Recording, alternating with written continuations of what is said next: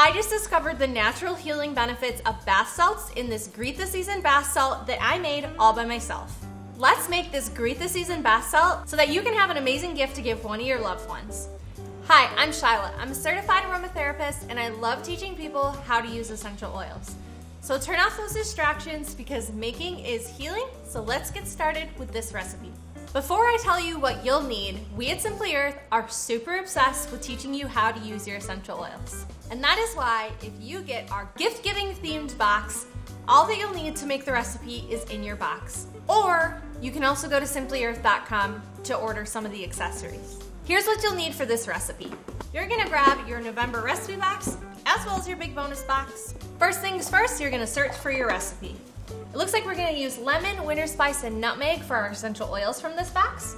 We are gonna use our cute little test tube container to put our bath salts in. And from our big bonus box, we're gonna use our almond oil. From your home, you're gonna grab some bath salts. And if you wanna add the Natrazorb bath powder to your recipe for an extra silky experience, you can do that as well. All right, for the first step, we're gonna add 1 tablespoon of almond oil.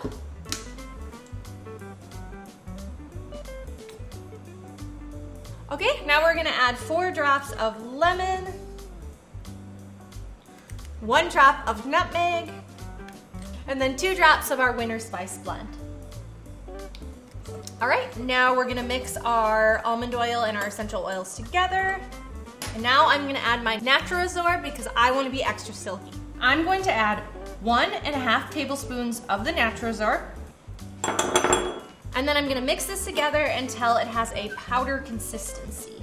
I'm gonna mix this together until it looks a little bit like the consistency of almond milk. And now I'm going to add 3.5 tablespoons of Simply Earth's Dead Sea Salt mix. Okay, I'm gonna mix this up. I grabbed a few of the other salts that we offer on our website. So we also have pink Himalayan salts, a bath salt soak, and the Dead Sea salt. You can use whichever bath salt you want to use for this recipe. I chose to use the Dead Sea salt, but you can choose the benefit that you would like for this recipe.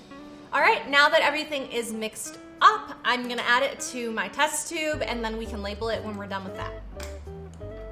If the consistency of the recipe is just too thin for you or you want it a little bit thicker, you can add more of the bath salts and you can get the recipe to the consistency that you like.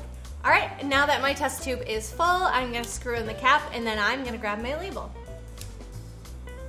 All right, now that the label's on, don't forget to put your date so you know when you made your lovely creation. Let's test it out.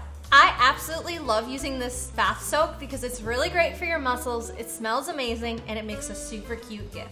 You can make this too. I love seeing all of your creations on social media, so go ahead and take a picture of your creation and tag From Simply Earth with the hashtag I made this so that we can see all your lovely recipes too. If you want to learn how to turn essential oils into recipes like this Greet the Season bath salts, go ahead and get your Simply Earth recipe box today. We'll actually teach you how to unlock the power of natural ingredients from this box.